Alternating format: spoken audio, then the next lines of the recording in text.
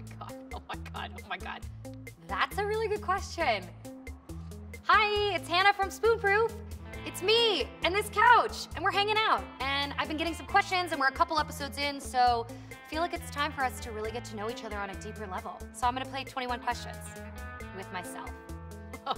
My favorite viral YouTube video is Chocolate Rain. Old classic. You should watch it if you have not watched Chocolate Rain. My first job was shoveling snow for the Miller family that lived down the street from me. Definitely Alan Rickman. I want to have dinner with Snape. Maxine Sunrise. Because it's the name of your first pet and the name of the street you grew up on. So Maxine Sunrise is my super name. So good. I bought a Furby, and it was like a limited edition Furby, so it had a graduation cap on it. It was very annoying, and it would turn on in the middle of the night, and it never spoke English. It's kind of a waste of money. Showgirls. My favorite classic movie is, if you consider it a classic movie, Titanic. Does Sailor Moon count as a comic character? She's awesome. She like turns into like this total badass, and she gets a wand, and she has special powers, so Sailor Moon. Sailor Moon. Telekinesis. I want to move stuff with my mind, and I don't want to get up off the couch. To own a penny candy store.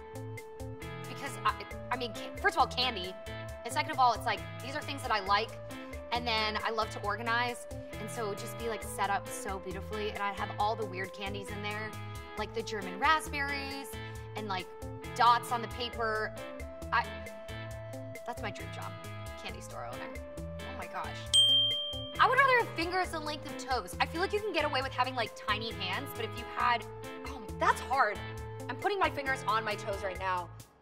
You know what, I would take toes the length of fingers actually, because you'll never see them. They'll be in socks. I'll hide them. I don't know why it's so hard to think of people who are alive right now. Can I say Obama? I would like to hang with him. He plays basketball, so I feel like that'd be fun. And also, like, he was the president, so that's cool too. Oh, you know what? If I became president, the first thing I would do in office would be invite my mom to the White House, because I'm the president. Can you imagine, though, if you were a parent? Like, what's your kid do? Oh, my kid's the president. What are the 3 things I would bring with me on a deserted island? I would bring my childhood stuffed animal, Snowball. I would bring a water bottle, right? You could use that at some point. And I would bring a deck of cards, because you can play those by yourself. Yeah, it would be, you're beautiful, you got this. I interrupt people a lot. Like, I'll just run over them, because I just need to get what I'm thinking out of my mouth. My pet peeves are when people chew gum too loud, which I know, I'm hypocritical because I chew gum so loud, but it's just like, to hear it is like the most disgusting, obnoxious thing. Also, a big pet peeve of mine is like dirty sleeves. I know that sounds ridiculous, but like the sleeve is dirty on this side because you're just like wiping it on something. I just think it's gross and it looks really bad. I would move to Japan because there's lots of cute stuff, the food is great, and also there's all these places to sleep, like you're like sleeping in a pod, and I just really like that. I like the feeling of like being enclosed in like a cocoon.